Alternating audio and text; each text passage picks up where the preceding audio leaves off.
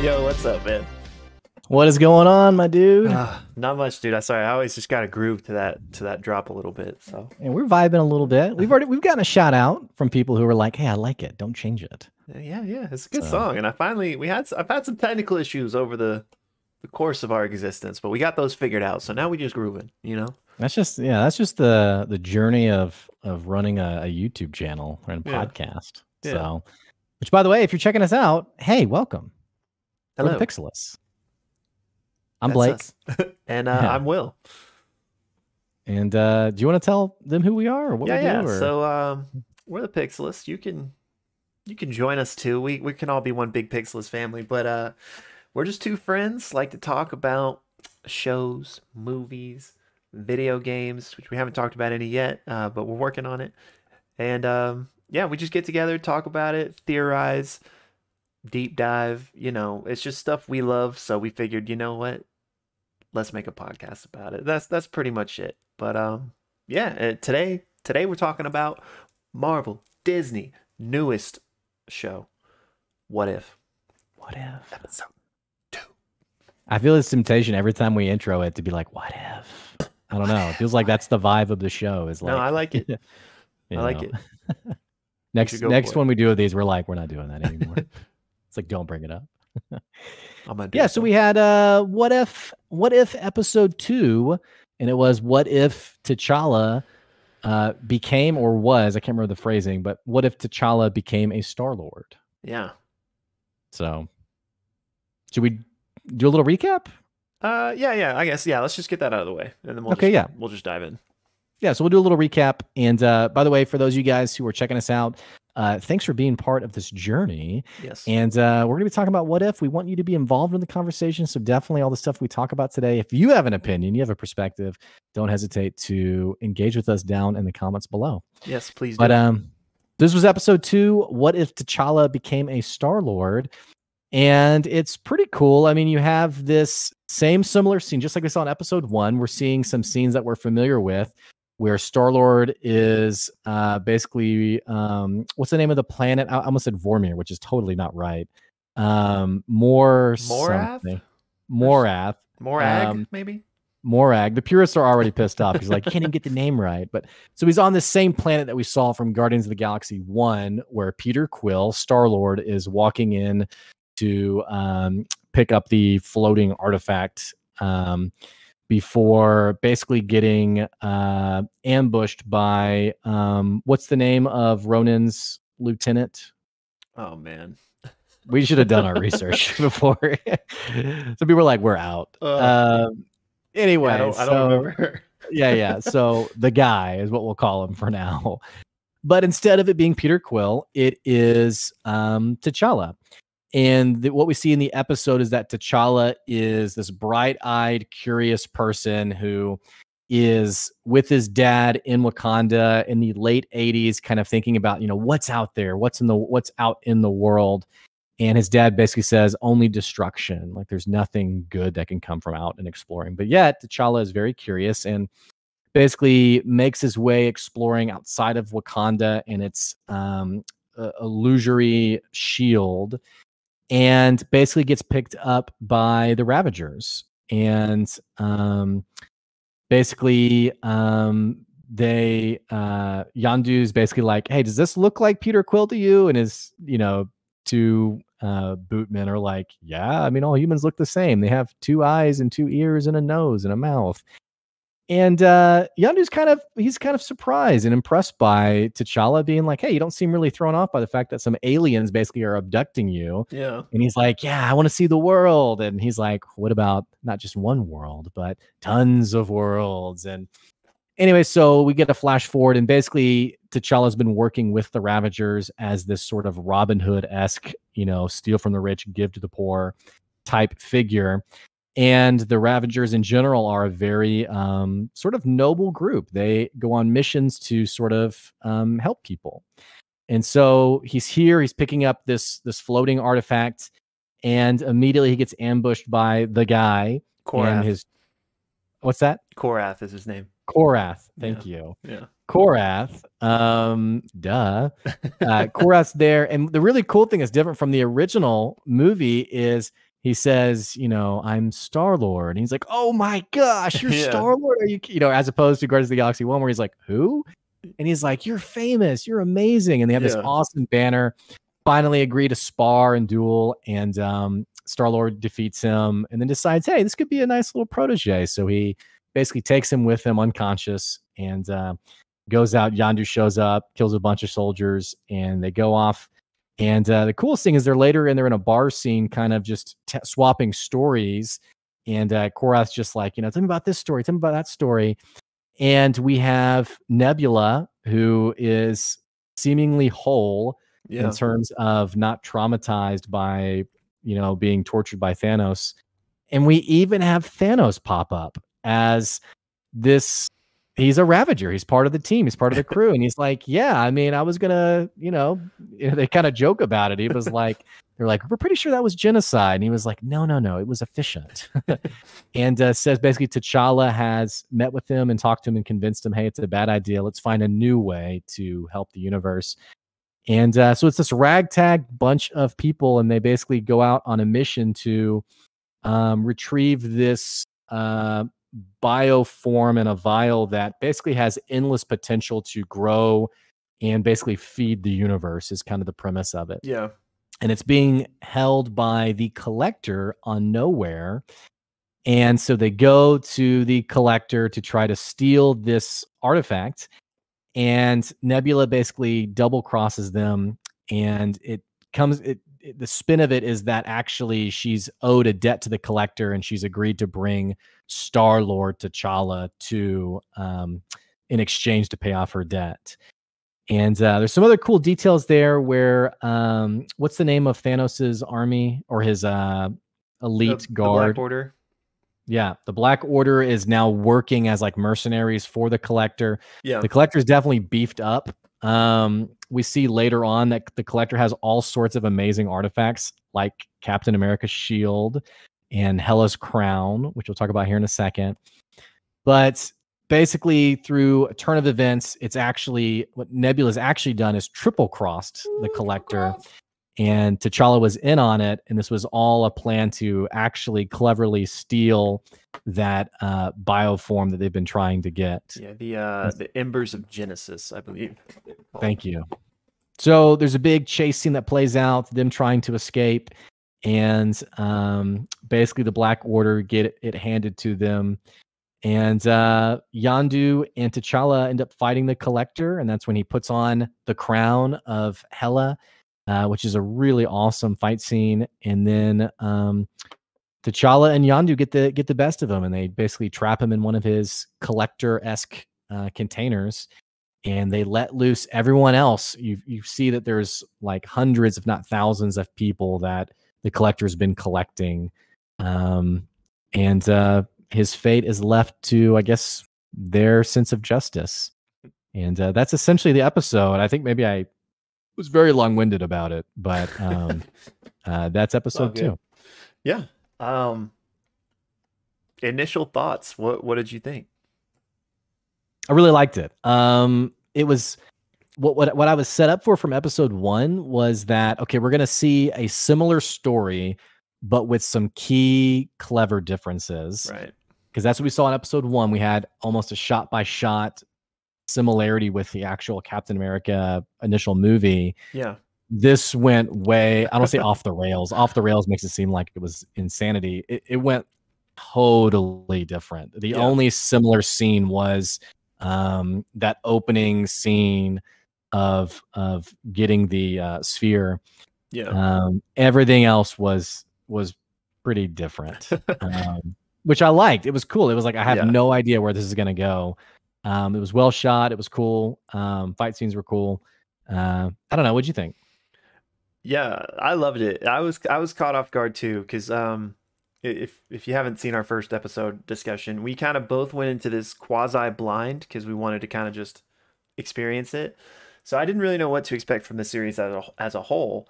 And having seen episode one, I was like, okay, that's going to be the formula. So then, kind of like you just said, jumping into episode two, where we kind of go way the other way almost, I was just so excited. Like, in the opening credits, I did notice that I was like, oh, Josh Brolin's in this. And I was like, so are we going to get, are we going to see Thanos? And I figured it would be like a quick kind of, so we saw Ego at the end of this episode. Right. Like Which I can't believe I didn't mention that in the recap.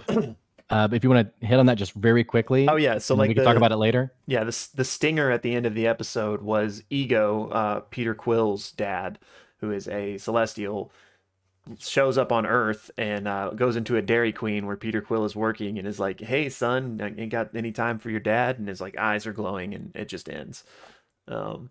So we'll talk about that, but that's kind of the like Josh Brolin appearance I expected, like a quick one line cut to Thanos or something like that. So just when he like was a main character of the episode, I was just like so excited. And basically like that, those are my thoughts on the episode of at whole, just like all the fun things that I like did not expect at all to happen.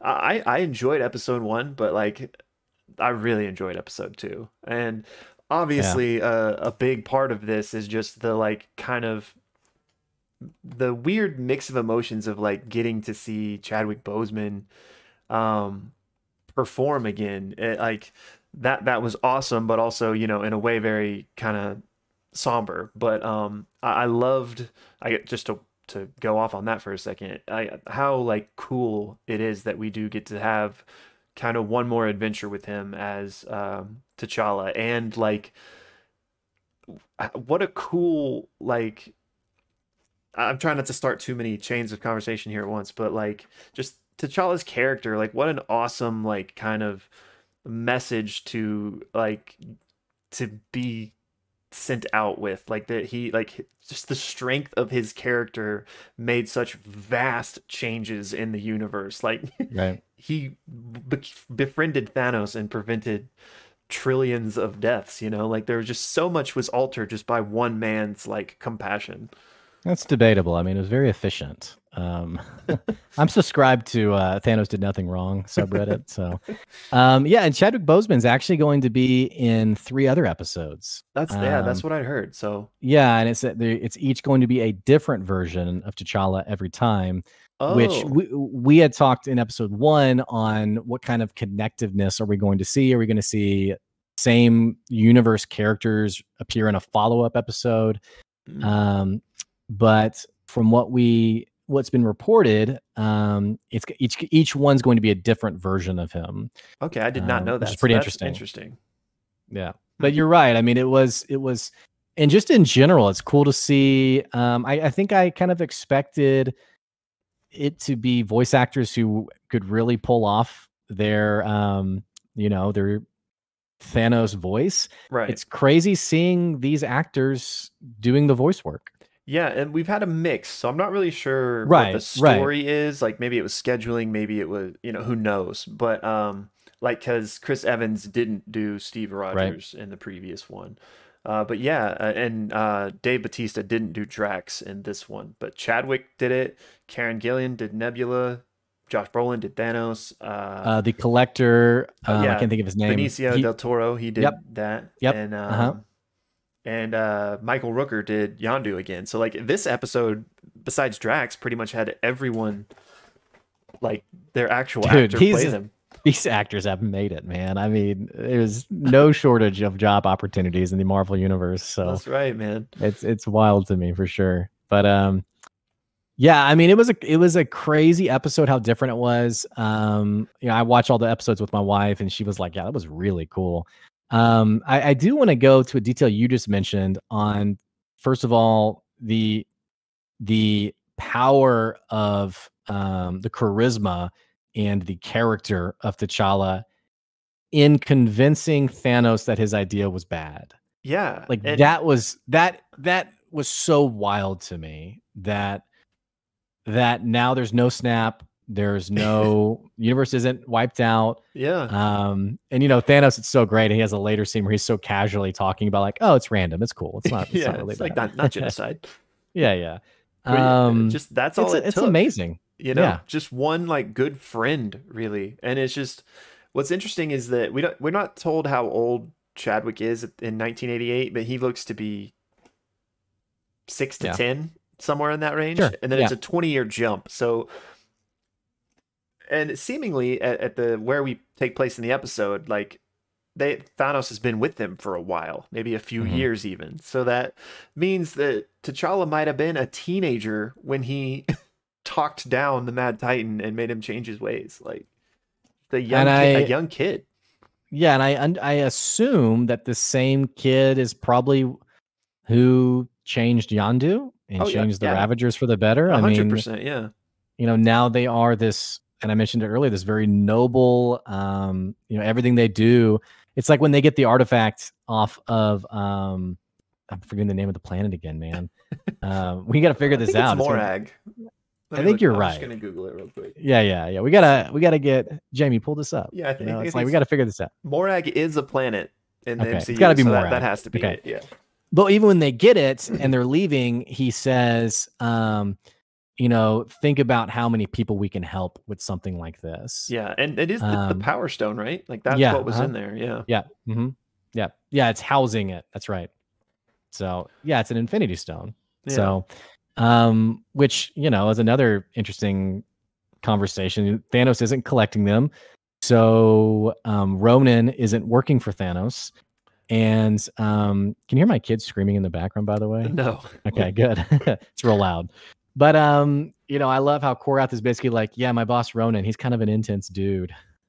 Yeah, and you already mentioned it in the recap, but just that scene at the beginning where he's like Star-Lord, that was just like so cool. That like, again, just to speak to his charisma and his like spirit, that he like had made that big of an impact on the universe like as a whole, which really just goes, Peter Quill sucks, like like T'Challa for Star-Lord, Yeah, I mean, we can sum up this version of Star-Lord as like just a really cool dude. Like everyone who seems to meet him is like, wow, I really like you. Like you bring out the best in people. Like everyone, I loved Korath at the end, who was like, yeah, you could say we're kind of best friends. It's just like stuff like that. It definitely speaks to the character of T'Challa. And it was cool. I like that he got to get reunited with his family at the end. Yeah. Because I actually didn't realize that Yondu had lied. I didn't either until I thought the implication was T'Challa being absent somehow led to the end of Wakanda, which was insane to me. But it was a cool twist that he had just basically been tricked. Yeah. And another cool little ripple effect was that Drax was just a happy bartender. Like his wife and daughter were still alive because, they were never killed via Thanos's, whatever you want to call it, quest. Yeah. And I like that Nebula. We got to see a version of Nebula that wasn't like, a hollow shell. Yeah, tortured. Was this like amazing woman who was classy and charismatic and fun. And, it's like, hey, good job, T'Challa. Not only did you save like trillions of lives, you kept this poor woman from being like totally bastardized by her dad. Yeah. The other detail that was interesting was I was like, well, where's Gamora? And my wife was like, well, she's not here because Thanos never went and wiped out her planet, I guess. Right, exactly. Which I was like, oh my gosh, yeah, you're right. Which I know that from like trailer footage, we're getting some Gamora in one of these episodes at least. So it'll be interesting to see like, and it might not be the same universe, right? Like, so the Gamora we see in a later episode might not be connected to this T'Challa Star-Lord universe, but even still, it'll be interesting to see kind of an alternate version of her.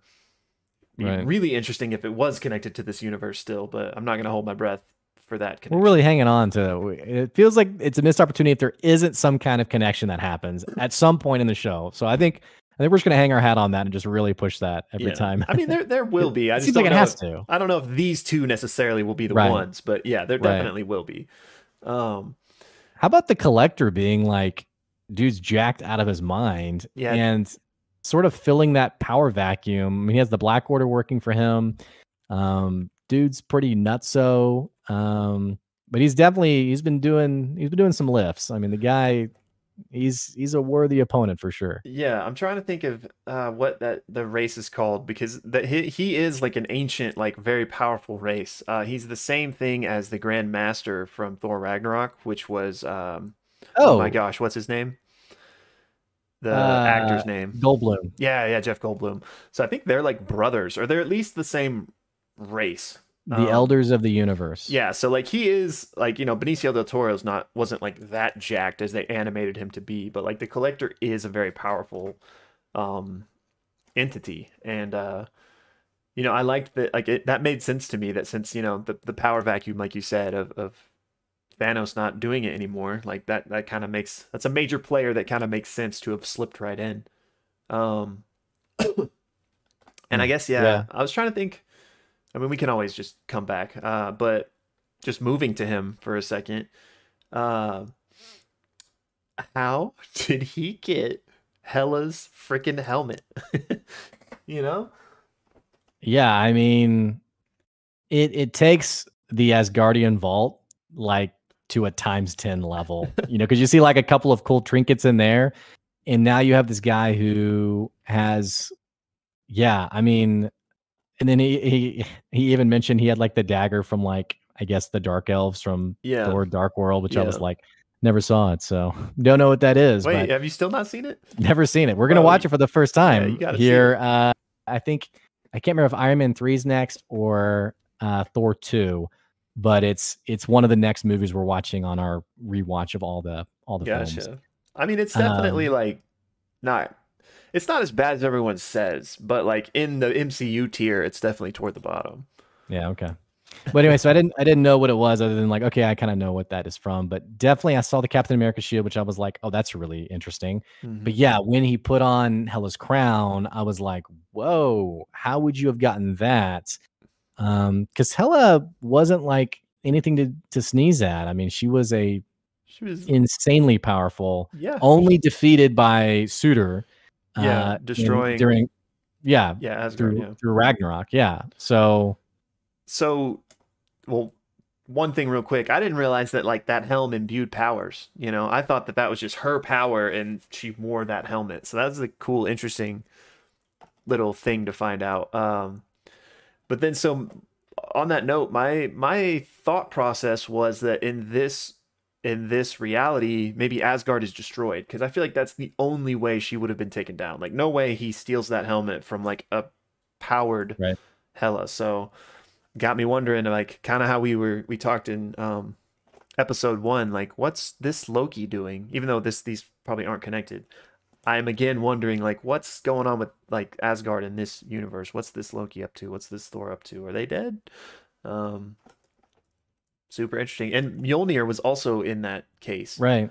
Right. um and then that arm he punched him with at the very beginning, oh gosh, I'm blanking on what the race is called, but he said he took it from a Cronin, I think, a talkative Cronin, which it could be Korg That's from what I was actually wondering when you from said Ragnarok. I didn't realize that.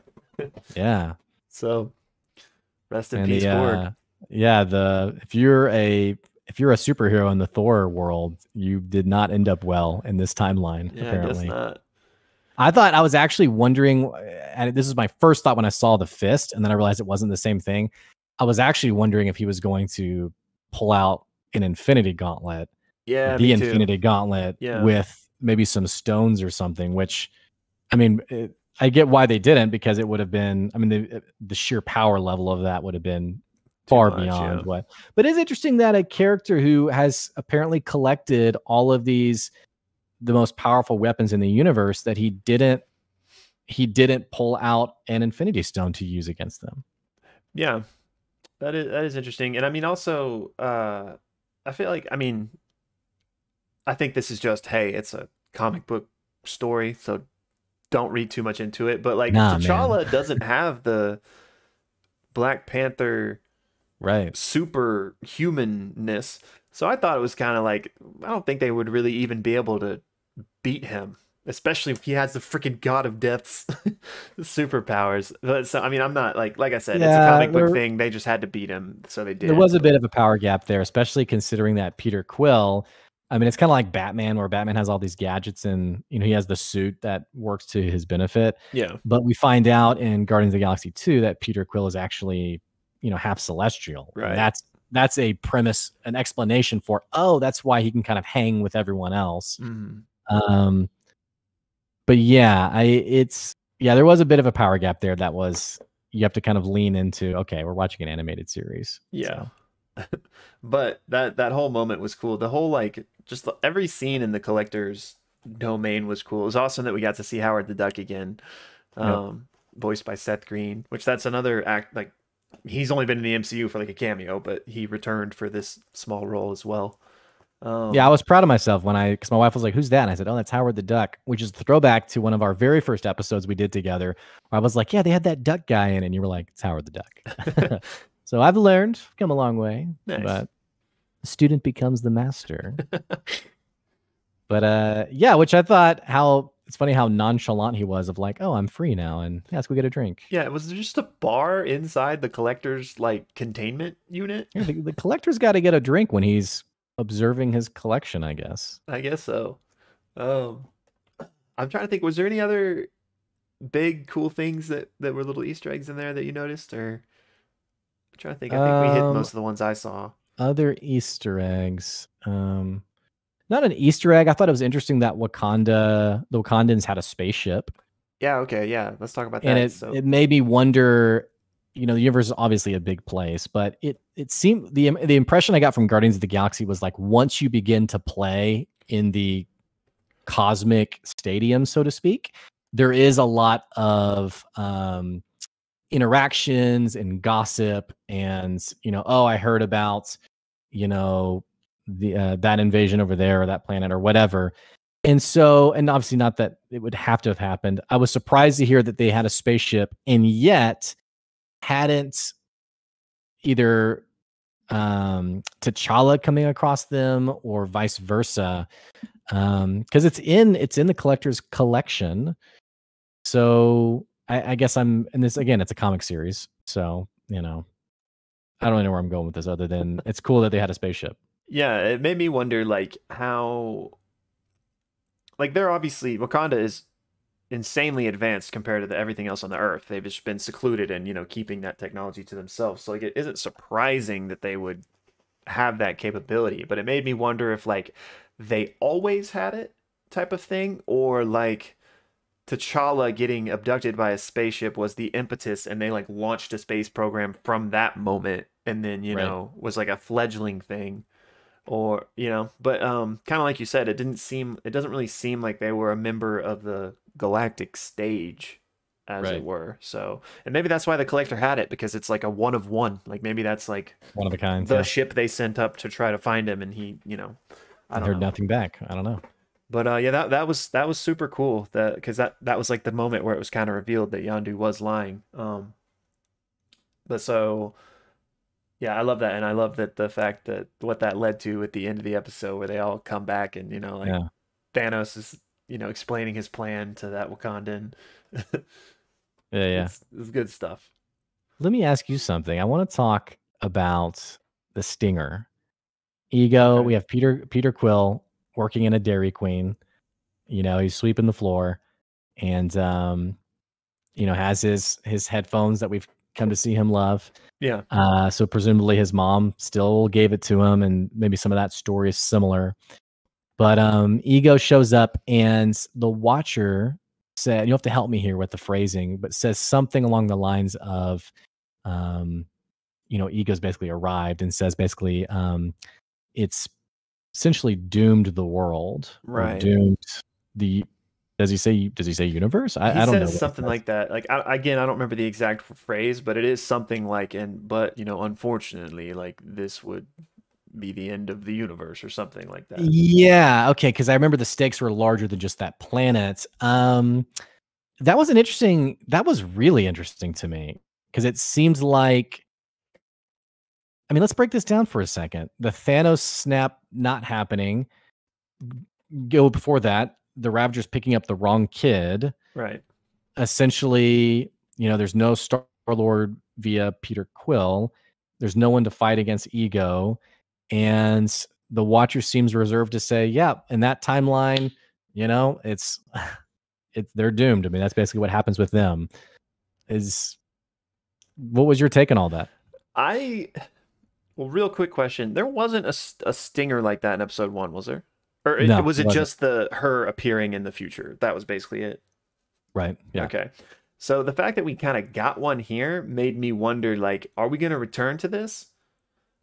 But your thought right there also makes sense, as it's just kind of like a dark closing chapter. Like, hey, yeah, we're not coming back to this, but this world's screwed, and that's the end. So, I'm interested because that's plausible to me. So I could easily see that being the case, because all this amazing stuff happens because T'Challa is Star-Lord, right? But the other side of that page is that, okay, but Peter Quill's not, and Peter Quill is Ego's son, and his specific character arc, emotional journey that he goes through in Guardians 1 and 2 leads him to, like, he has friends, he has a found family, he, like, learns to care about, like, these people and stuff, and that's what ultimately causes him to turn against his dad in Guardians 2. So this version of Peter Quill has just probably had a really honestly shitty life. Like, he's working at a Dairy Queen and, in wherever it is, never been to the stars or had any of that development. So nothing wrong with Dairy Queen, by the way. They're delicious. No. It's just, if you're 30 and it looked like he was in a rural place, and I don't know. I don't want to like make people have like a life crisis on their employment, but no, of course it definitely doesn't seem like he's living the illustrious life that we see in Guardians of the Galaxy. Compared to the life we know he has lived of being Star-Lord. When presented with if you're, if that's his situation and this alien god comes down and is like, hey, you're my kid, he's gonna be like, hell yeah, you know what I'm saying? Yeah, like, dude. He's gonna take all the dip cones and just like, we're bouncing with this stuff. So I think he's gonna be all in on the Ego's plan, which from watching Guardians 2, we know that that's ultimately gonna end badly for Peter, because he's basically just gonna be like a battery for his dad. But what was his dad's end game again? So like Ego's like the living planet, and like he like goes around the universe and was like putting pieces of himself kind of type of thing that then like expand and like become him. So like his goal is to make like everything in the universe like him, basically. Right. But I guess he wasn't like powerful enough to do that, so that's why he's like going around like having offspring with all these different type of aliens, like trying to create an offspring that is like has some of his power or whatever. Enter Peter Quill. So, in Guardians 2, he still goes with Ego, but then he turns against him, but Ego still is managed to like, well, I'm more powerful than you. You're my battery. Right. But his friends come and save him. Right. This Peter Quill has no galactic friends, so no one's going to come save him. So he might have Johnny down the street, but I like your distinction. He has no galactic friends. Yeah. So, Ego's going to presumably use him as a battery, and maybe no one can stop him at that point, and that thus dooms the world. I think the stinger makes, without the narration of the Watcher, it makes the implications much more pronounced of we might see a follow-up to the story. Right. With my take with the dialogue from the Watcher is that it's like you said, this is a dark closing line of this timeline, this universe. And it's interesting. I mean, it's very much this conversation around the ends justify the means type scenario where, yes, T'Challa did so much good and emanated so much of his good nature on those around him, to the point where, you prevent the snap, you change the Ravager's identity, who then go on to do all these amazing things for people. And yet, what's it all worth if everyone dies at the end? Yeah. So sucks. It kind of, I mean, I don't know. Part of me kind of, to go back to Loki, it makes me empathize a bit more with Kang in the sense of, it's the greater good. But then again, we've talked about this in Loki of like, well, how much was that really was it really around Loki, or excuse me, around the benefit of people, or just Kang protecting, him coming to power, so to Right. speak? Which that's a whole different conversation. But yeah, it's a bit of a punch to the gut of like, man, you're doing so much good, and yet maybe the snap needed to happen. Maybe this needed to happen. I mean, Yeah. I don't know. Yeah. I mean, I guess we'll see, but if there is no return to this universe, then that is the case, right? That ominous close is just that, yeah, this universe is doomed, which really cool story, but it is a bummer, you know. But Like, I like that they tell that story earlier than later, though, because otherwise it creates sort of a rosy perspective on all these universes where, every episode there's, I don't say like the good guys win, so to speak, but right, it creates an overly optimistic portrayal of the infinite universes. right. And I think that getting that out early it creates a sense of, it sounds so silly saying it, but a sense of realism, I guess. No, yeah, I get I what you're mean, saying. Like they're not so all gonna be so like what if and everything's so much better, you know? Like right. So I don't know.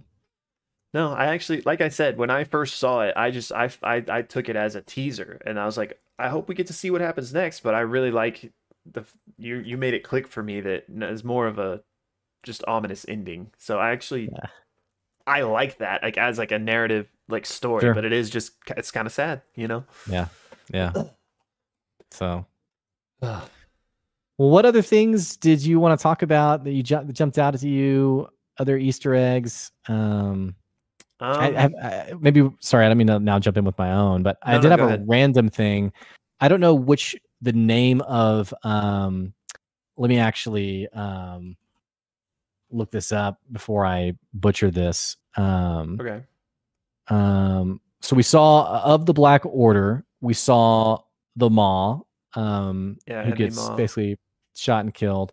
There's one in particular though that I want to. Corpse Um, Glaive, yes, actually, the one with the Corpus glaive. Glaive. Yes. So the story about Corpus Glaive is that it's something about his own immortality, and that his glaive essentially something along the lines of like steals the life force of people who he kills with it, and that he can only be killed by his own weapon. That's like the Marvel comic book version of that character. Yeah. And naturally it was different in the Marvel in in the movies. But I did think it was interesting that Nebula basically just caps him, just shoots him in the chest and he's out. And it made me wonder, like, I did wonder, is he going to come up later in the episode? But more importantly, if we do somehow get a continuation episode for some reason, Hmm. would we maybe see him again?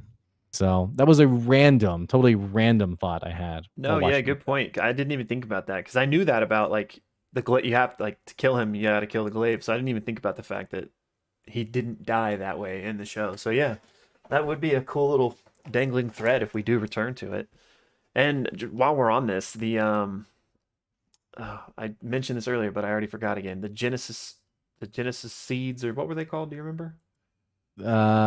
Remnants of Oh, Genesis. the embers of Genesis. That's what it Okay, was. yeah.